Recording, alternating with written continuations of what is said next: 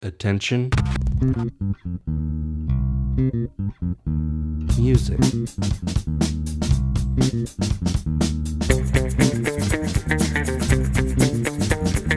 Incredible.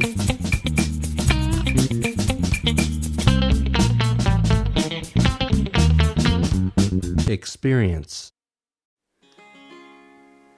Well, the 60s psychedelic age was when we nearly escaped, because at that point, the predominating power on Earth, which is not very benign, had not realized the potential of music and poetry and newly evolving medias like, recorded music and so on, to open up society in a way that it had never been experienced before.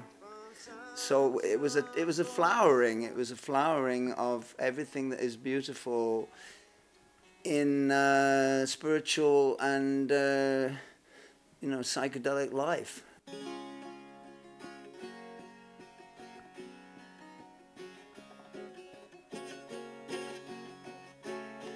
Welcome to Psychedelic.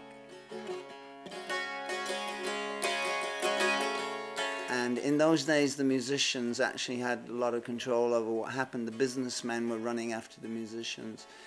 And of course, that all changed. It became the other way around. And you got today, like your Simon Cowells, decide who's going to be the next star.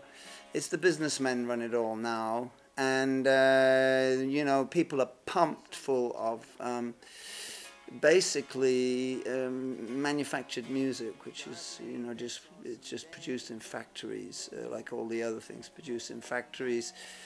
But in the 60s there was a whole flowering of culture which was not mass produced. It was coming from the heart, and there was also a wave of optimism coming out at the end of the Second World War that we were all riding together. And that optimism was building up, and everyone was influencing everyone else. That's why people always say, why are your songs not as good now as they were then? The point was that nobody's songs were as good now as they were then, really, because we had each other we were all getting inspired by each other back in those days. There was a huge amount of inspiration. There was a huge amount of optimism. There was some kind of hope that we would actually come into a dawning of a new age. A golden age. And of course that hope hasn't died, but it's been more or less taken out of the mainstream media. We're turning on the earth and onto your cat. Who is Martin Cockerham?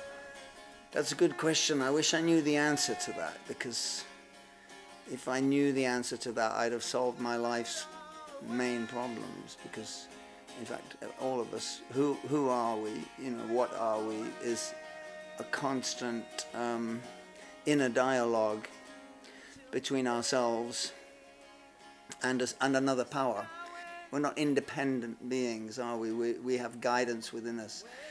Some people call it intuition, some people call it the super soul. The world's evolving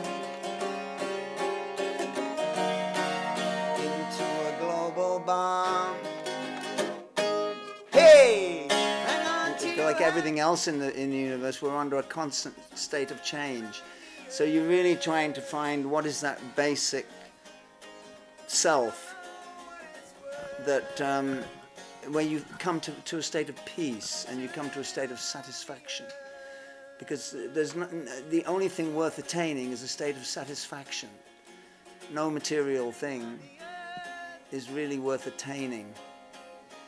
And this is why often you find that the nicest people are farmers, simple people who live in the country, who maybe don't have a lot of material things, who depend on God and see God in their day-to-day life. And I see myself as probably a cosmic farmer, a psychedelic farmer. Grow a few flowers, write a few songs, and give praise to God, because it's all coming from a power beyond ourselves. So we're servants. We're servants of a superpower. And you know, the best thing, the greatest leader is the greatest servant.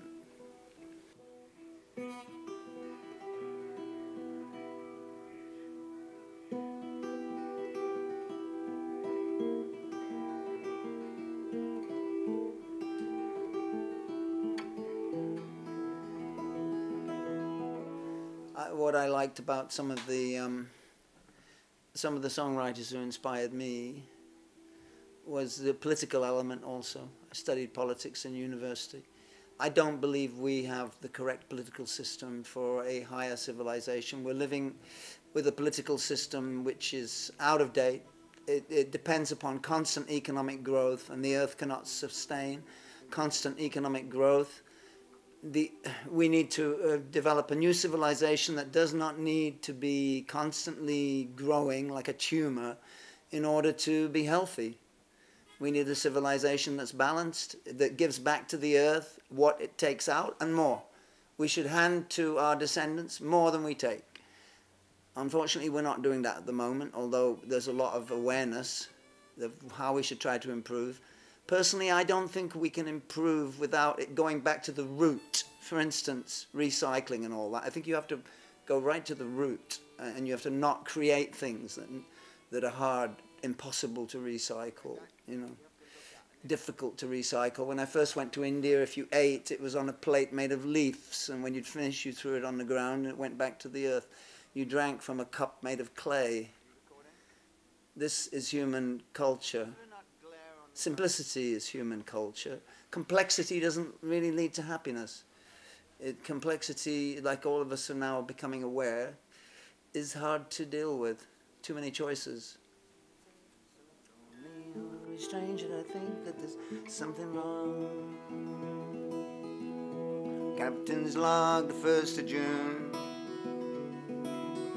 I think we're approaching the time when the 60s flower power revolution is going to become a reality. Now ordinary people are beginning to doubt it too. Ordinary people are actually seeing that it's not reliable. It's not reliable. So they're ready to listen a little bit, I think, to some of the answers that we already, I say we, I mean my leaders had in the 60s. And those were the real answers, you know, back to nature, living simply, living in balance with the earth, and living in peace and love, flower power, all the good stuff. Grow your own food. You know, you need a little bit of land, you need to grow your own food. It's not a mystery. It's not hard to do. Not that you have to be totally self-sufficient. We have to help each other, support each other. But everybody should have some kind of a connection with the land, even if it's just to go down to the farm once in a while and, you know, buy some produce.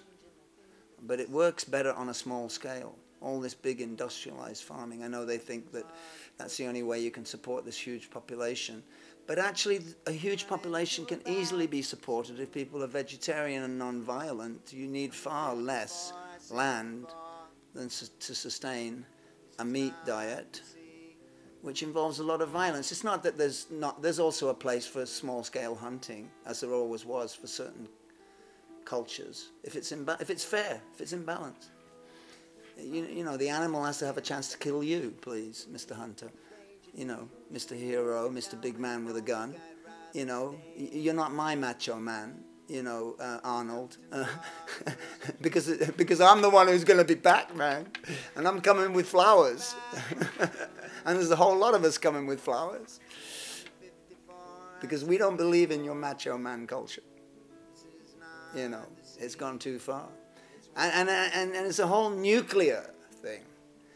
Even if all the countries of the world come together and ban nuclear now and work on trying to clean it up, we still probably can't clean it up. It's horrendous. So that's what we have to do. The countries of the world have to come together to clean up the nuclear holocaust. Stop it completely. Shall I go on? I think I'd rather stay Captain's log, 1st of June. We run into a bad monsoon. I'm 54, I sailed before. This is not the sea, it's war. This is not the open door. And to those who cause us pain, I only hope you might remain. I'm going down with all that's good. I wouldn't stay if I could.